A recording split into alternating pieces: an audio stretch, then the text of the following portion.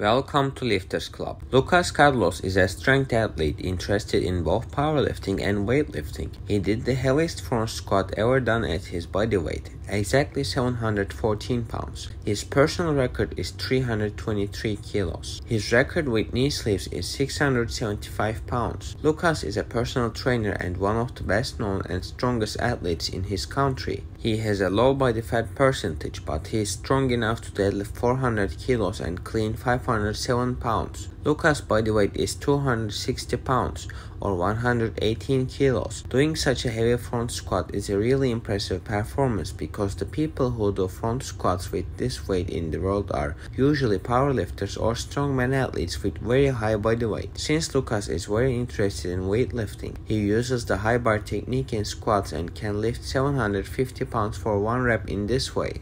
In front squat variations, he can do sets and reps with 550 pounds and more. Front squat is really hard. You need to have a very strong lower body and a perfect technique to reach serious numbers. That's it for the video. If you liked the video, make sure to like and subscribe.